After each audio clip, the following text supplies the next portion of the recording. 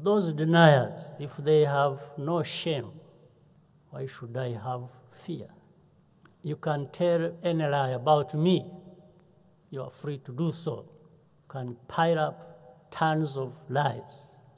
It won't change me. Absolutely not. It won't change this country to be what you want it to be. It doesn't matter how many lies. That I can promise you. There's somebody up.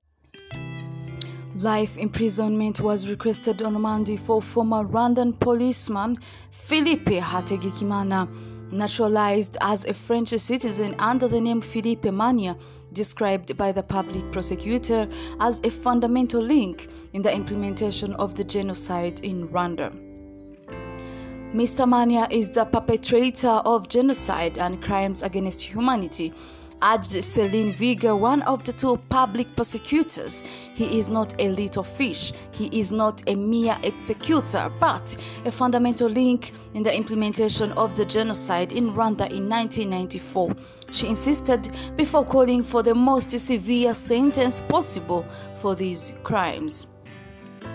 In their two-voice closing arguments, General Counsel Céline Viguier and Louisa asked the court to hold the accused criminally responsible for all the charges brought against him. Mr. Manier is charged with participation in a criminal conspiracy to prepare the crimes of genocide and other crimes against humanity. The 66-year-old ex-gendarme is a liar and an affabulator, said the prosecution. No credit can be given to him. They criticized the defendant's decision not to talk about the facts. During the trial, the accused showed no empathy for the survivors.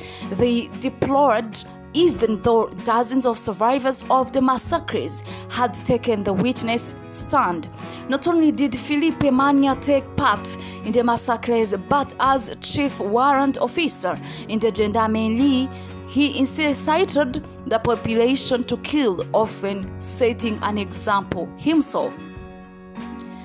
Mr. Hategekimana, also known by the nickname Biguma, is being prosecuted for his alleged involvement in the murders of dozens of Tutsis in the Butare prefecture, including the mayor of Ntyazo, who resisted the implementation of the genocide in his commune.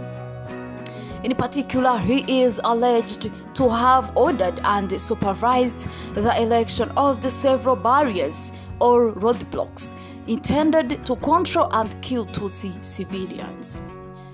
The prosecution also accused Mr. Manier of having participated by giving orders or even by being directly involved on the ground in 3 massacres: that of Nyabuhabale Hill, where 300 people were killed on 23rd April 1994, that 4 days later of Nyamule Hill, where thousands of Tutsis had taken refuge, and that of the Institute of Agricultural Sciences of Rwanda, where tens of thousands of victims were counted.